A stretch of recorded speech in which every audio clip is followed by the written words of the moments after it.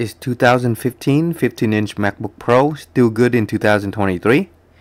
I would argue yes. It is an excellent choice and a financially smart choice. Main reason, you can get this unit on eBay between $150 and $250. eBay trending sold for around $200. So let's say you are an average bidder and you bid on the unit and you get it for $200.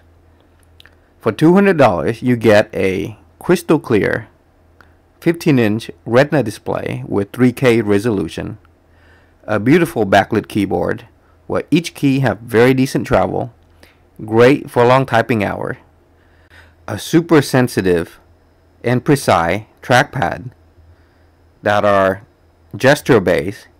It is better than most mouse in the market. You get two front-facing speakers that are super clear and that beat most $200 speaker on Amazon. Most importantly, the unit is full aluminum built, will feel very solid to the touch.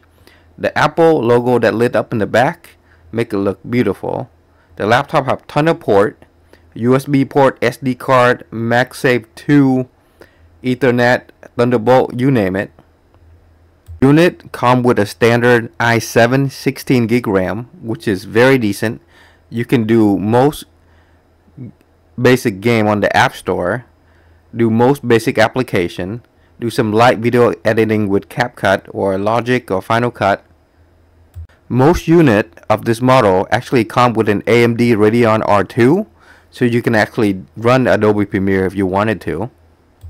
After you are done with it, you can break it apart, sell the motherboard, sell the 3K retina display, sell speaker, sell the chassis, sell the keyboard, sell the battery, and you make around $320 to $350.